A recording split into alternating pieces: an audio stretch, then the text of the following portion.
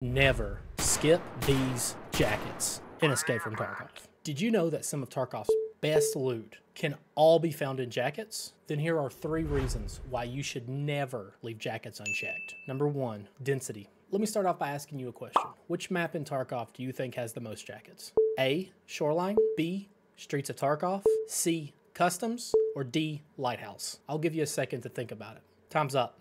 If you guess C, Customs, you'd be correct. Customs has the most jackets by far, with 54 different spawns. Even so, Lighthouse has 45, and Shoreline comes in third with 31. If you're looking for the perfect jacket route to run, I'll link a video showcasing what route I run that can be done on your player scav. So Cisco, why are the amount of jackets important? This brings me to reason number 2, the overall loot pool. Jackets have an expansive loot pool, so you're gonna need opportunity to pull something crazy from them. Jackets have 118 individual spawns, which do not include 178 mechanical keys. That's 296 items. With that said, you can pull some really good valuable items from jackets, including intelligence folders, bitcoins, and labs access cards. While finding those items in raid is fantastic, what we're really after are high-value keys like RBBK, Abandoned Factory marked key, 314 marked room in dorms, and Sanitar's office key in Shoreline. Loot one of those keys right now, and your early game just got a lot easier. Pro tip, if you're able to loot one of these high-end keys, go ahead and list it on the flea market. When it sells, take the money that you just got for selling that key and buy another one on the market. What this does is it increases your flea rep and helps unlock more slots for you to be able to sell. Reason number 3, your time is valuable. If you're like me, you definitely don't have a ton of time to throw at Escape from Tarkov. As a dad of 4 kids, I totally understand it. So that's why I think jackets are the best return on investment for your time. In other words, if you have minimal time and you need money, then there is no reason why you shouldn't be taking your player scav and hitting every jacket you can find. All right, gang,